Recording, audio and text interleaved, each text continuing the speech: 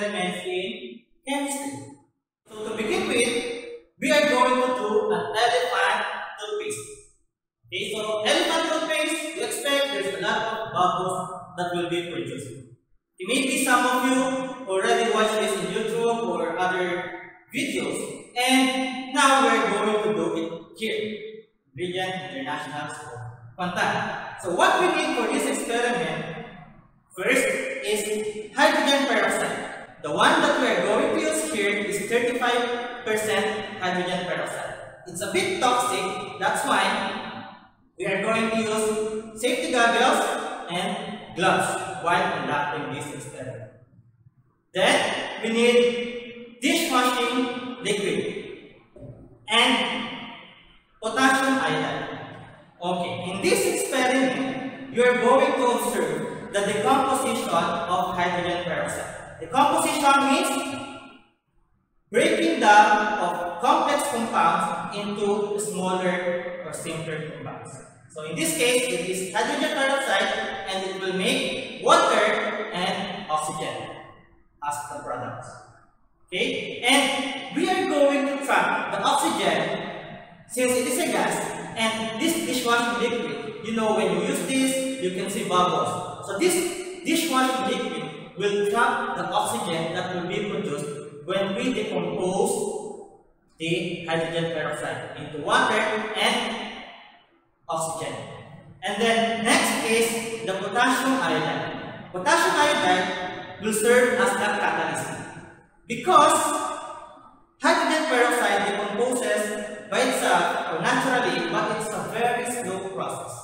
It's a very slow chemical reaction. And potassium iodide will make it faster.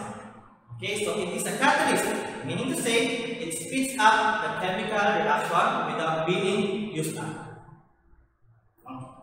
So sometimes you will see there are different colors produced. Actually, in those videos, they are just using food color.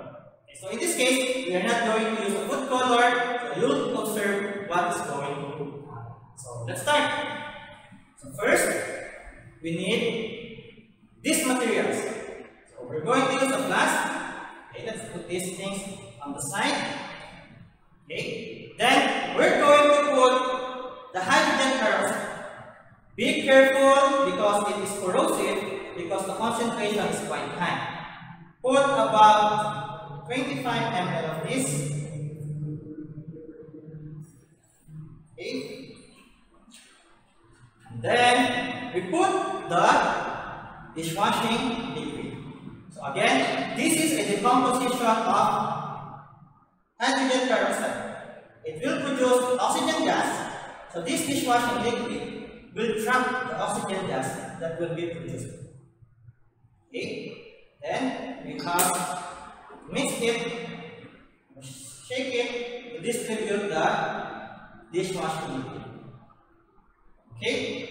So again, be careful in handling these chemicals because some chemicals are corrosive. That's why you need to use gloves and of course safety goggles. And earlier, I prepared a solution of potassium iodide. Okay, so this is a saturated solution of potassium iodide. Saturated means it dissolves the maximum amount of the solute, which is the potassium iodide, in the given solvent in a certain temperature. That's what you mean by saturated solution. So this is a fast reaction. So watch carefully what is going to happen. So again, we have here hydrogen peroxide and the dishwashing liquid, and now we are going to put the potassium iodide. So watch.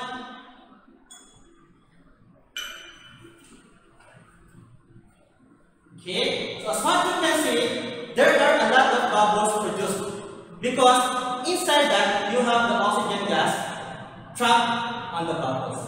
And as what you can see, there are some steam, and that is water. Okay, those are water because another product aside from oxygen is the water. And why is it producing steam? Because this reaction is exothermic. Exothermic means it is producing heat Okay, and it's making the container, or it's making it hot, because exothermic, it makes it hot. The temperature will increase. So you cannot touch it. Now you have to wait until it becomes cold. Okay, class? Okay. Thank you. See you later for the next experiment.